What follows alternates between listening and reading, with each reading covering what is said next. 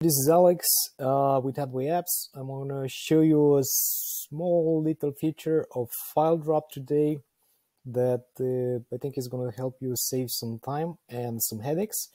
It's how to save the formulas in a Google Sheet as data.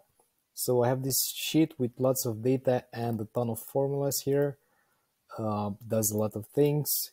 And maybe I want to share this with a colleague, but I don't want him to modify the data. I just want to, these are the results. That's all he needs or she needs to see without the possibility to edit any of this.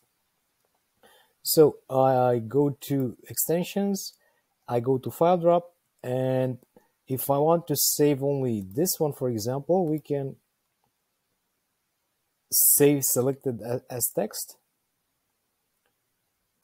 And as you can see, none of the formulas show up. But if I click here, you can see the formula. If I click here, it's no longer there. And if I want to save all the formulas in this Google Sheet, I go back, I go to FileDrop, and save all values as text. And that's it. As you can see, there are no more formulas in the sheet. There's only data. I hope you're finding this useful and it's going to help you in your work. Cheers. See ya.